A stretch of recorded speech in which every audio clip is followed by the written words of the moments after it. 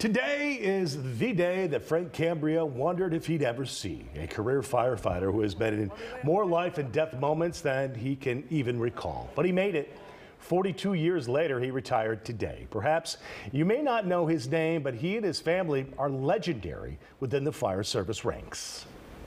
How are you? How are you? For firefighter Frank Cambria, it's been the long and winding road. After 42 years on the job at CFD, he's turning the corner, retiring as battalion chief. Today's here. It's hard to believe. I thought I'd never see this day. You know, it came up so quick. 42 years, it was like yesterday. Because you love your job. Yes. If I didn't love it, I would have been gone a long time ago.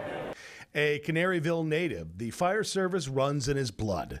Brothers Joe and John on the left, his dad Joe Sr., and there's Frank with the cool shades, and then brother Jerry.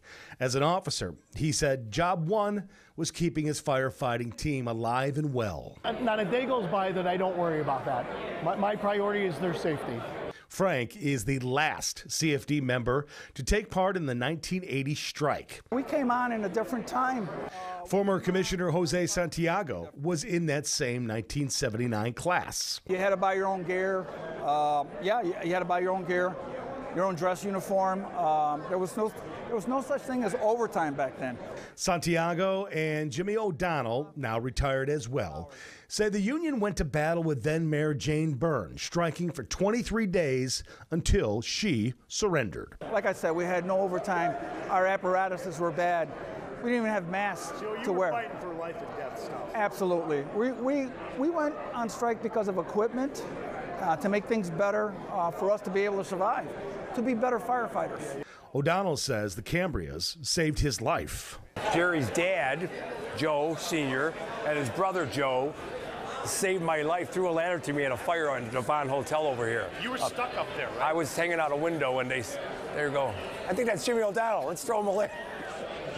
So as he segues into the next chapter, the Cambrias will remain a fixture on the department. I'm so proud. In the form of Frank's son, Anthony. His name carries a lot of weight. He's a great guy. I learned a lot from him. A lot of guys have learned from him. 42 years of experience. He's got a lot to share. And with some younger ones still at home, he won't be napping his days away.